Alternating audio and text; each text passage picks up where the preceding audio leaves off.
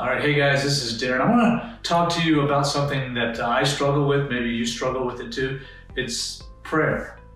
And the struggle isn't so much that I don't see that it's important or that I don't think I need to do it. The struggle is just kind of knowing what to say sometimes, right? You kind of have trouble getting started praying. I want to give you, it's an acrostic actually. It's just a kind of a prayer guide that'll help you through your prayer life. And the acrostic is called ACTS. Not the men's body spray, but ACTS. And each one of those letters stands for kind of a process that you can go through as you're praying. The A is for adoration. The Bible word is praise, or it's just when we compliment God. We list His attributes. Now, if you're struggling with this, like maybe you don't have a lot of descriptions of God at your disposal, you can just read through the Psalms of David and you'll hear him say things like, God, you're my rock, you're my strength, you're my fortress, you're my shepherd. So you can use the Psalms of David for your A part. You can also just Google titles and descriptions of God or titles and descriptions of Jesus and print that out and have it ready for when you go through your prayer time. So that's A, adoration.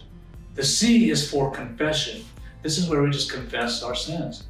We say to God, hey God, I lost my temper, or hey God, I'm sorry that I was impatient, or hey God, I said something I shouldn't have said to somebody, right? So that's the C, is confession. The T is for thanksgiving.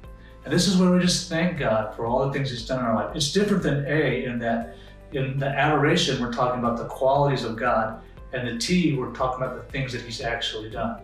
So thank Him for all the blessings of your life, the material blessings, your food, your family, your friends, all these kind of things that God's put into your life. And thank Him for salvation, and thank Him for the hope that you have and the change that He's brought about in your life. So that's the T.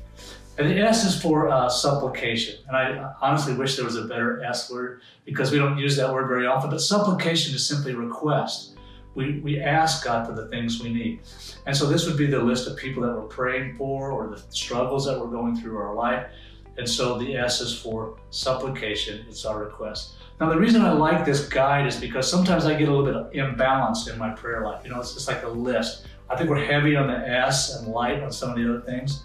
So ACTS, adoration, confession, thanksgiving, supplication. Write that out somewhere, and then the next time you pray, use that as a guide for your prayer time with God. All right, guys, hope that helps. Thanks.